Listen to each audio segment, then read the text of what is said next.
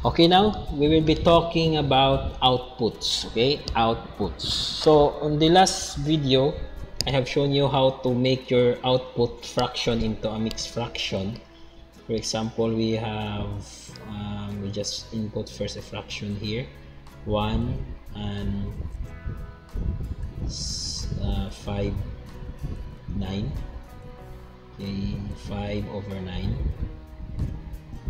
So it will be in mixed fraction output. So this, your output will appear on this side, so your input will be typed on this side. So the above line, this line, that will be your input. On this below line, that will be your output, because that is how the math IO is set up to be. So if you are going to change the setup, the line IO or the line 0, so your input and your output lines will be the same, so it will be much confusing to you.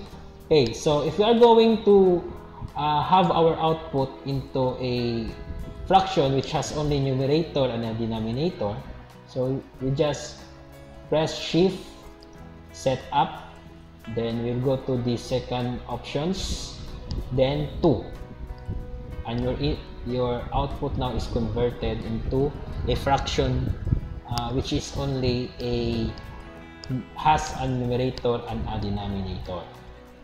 Now if you want your output to be a decimal, so you just press this one, the SD button, SD, and you have a decimal. Now if you want your function or your output to be converted into a mixed number, so mixed number, so you could have that one on the going back again to the setup, or you just need to have shift, this one, shift SD, because the second function of this S to D, so meaning that would be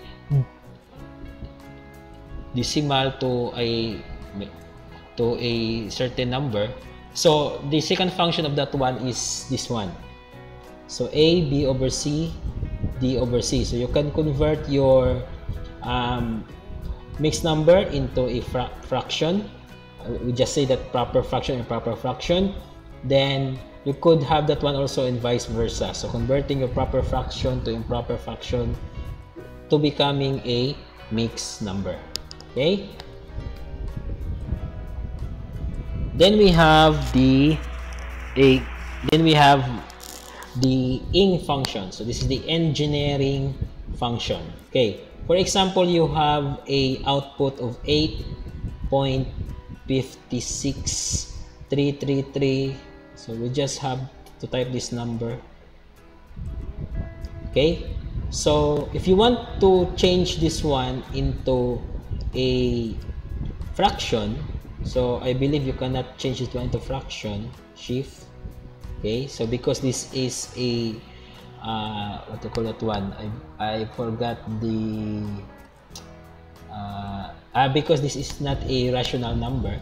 Okay, so you could convert this one into a scientific notation using the engineering notation. So the engineering notation are those scientific notation which is an equivalent to the SI prefixes. So we just have a short review of the SI prefixes. So SI prefixes. So I will just be talking about the prefixes that is useful to the exam. Okay. So we have first the smallest. So I believe we will start with the nano. Nano. Then we have the micro. Then we have the milli. Then we have the centi. Then we could have the DC. Okay. DC. Then for the larger prefixes, so we'll begin with kilo, Then we have mega.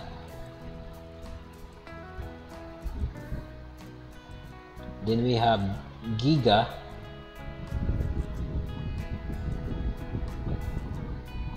I believe we could go as far as tera. Okay, tera. Okay. Now, the value of this one expressed in a scientific notation. So that is, for this one, this is equal to 1 times 10 to the power of negative 9. So we'll just have this part. So we have the micro, that is times 10 to the power of negative 6. The milli, that is times 10 to the power of negative 3. The centi, that is times 10 to the power of negative 2. And your DC, that will be times 10 to the power of negative 1. Your kilo, so that is 1 times 10 to the power of 3. Then we have 1 times 10 to the power of 6 for your mega. Then your giga, this will be 1 times 10 to the power of 9. And your tera, that will be 1 times 10 to the power of 12. So as of now, we have up to 24. I believe the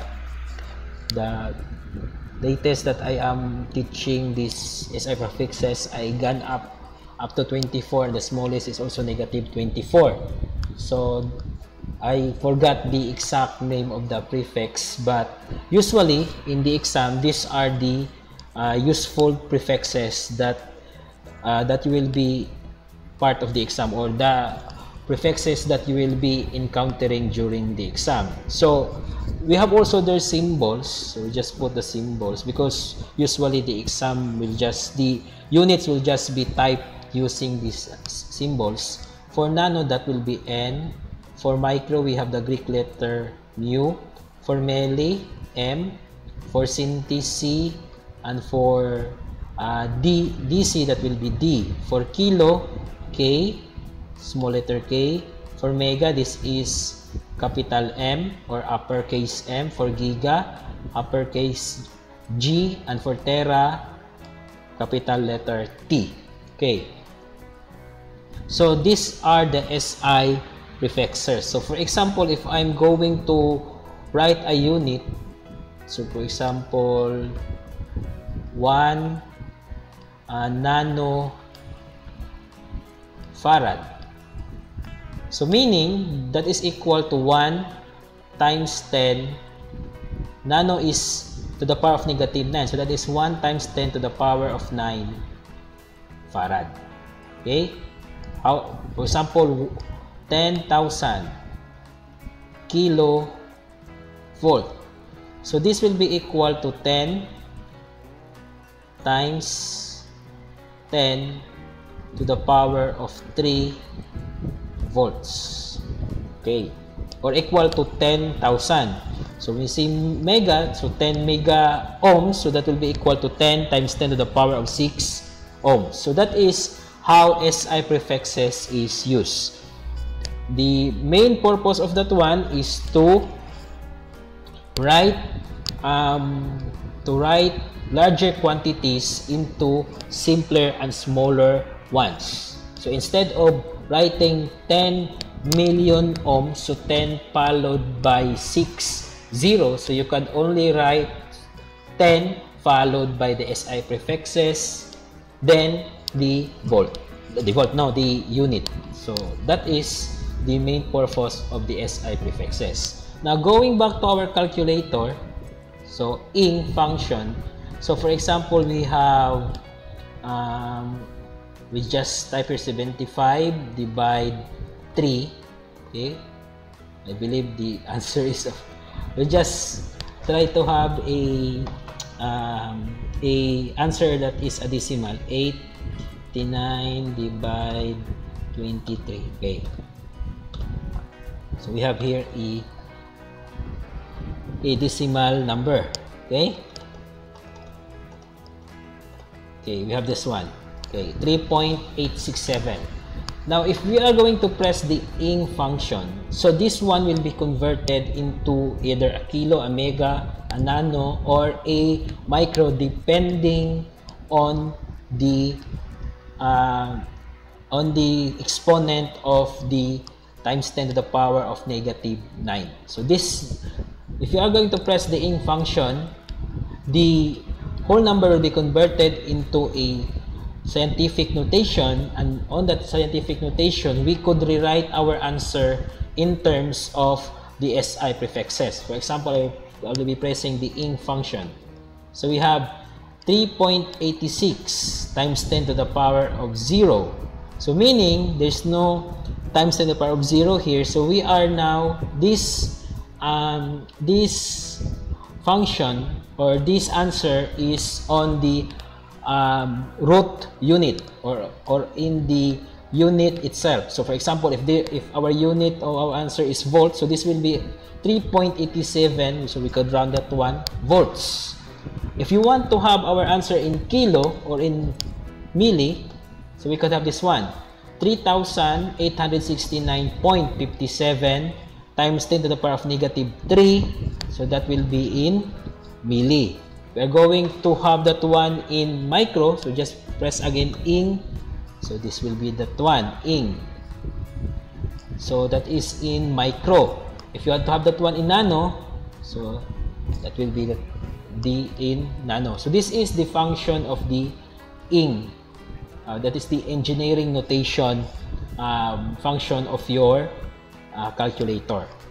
So how about you could have 7, 8, that one. Okay, so this is a whole number. If you are going to have this one in kilo, first that will be in giga, because the calculator will first give you the number which has the lowest number of whole number. So for example 7, so this one has 7, so you have only one whole number followed by a dozen number of decimal. Okay, then we have the other one, so you have this will be in mega to the power of 6, then this will be in kilo, then you have the root number or the root 1, so that will be the limit. So if your answer has a milli on it, or has a decimal on it, so the ing function will go directly to the prefixes which are in the in the centi, milli, micro, nano, and dc portion, or in the this is the lower scale, so going to the lowest value of the exponent, or in the negative exponent scale of your SI prefixes. If your answer is a whole number, then the ing function will go to the highest SI prefix it has up to the lowest. So for example, if it starts with tera, then as you press your ing function, it will go from tera to giga, mega, kilo, then it will end up to your root unit. Okay, so that is the ing function or the engineering function. Okay, so that is how you program or you present your output in a calculator, so that it will be much easier for you to understand your answer on your calculations. Okay, so in the next part of video, so we will be now talking on the techniques itself, the techniques itself. So we'll be talking about the purpose of the colon, then the purpose of the shift solve function, then the purpose of the alpha, alpha, then how will you store or recall your answers, then also the purpose of the cover of your calculator, okay, the unit conversion. Okay, so thank you for watching this video.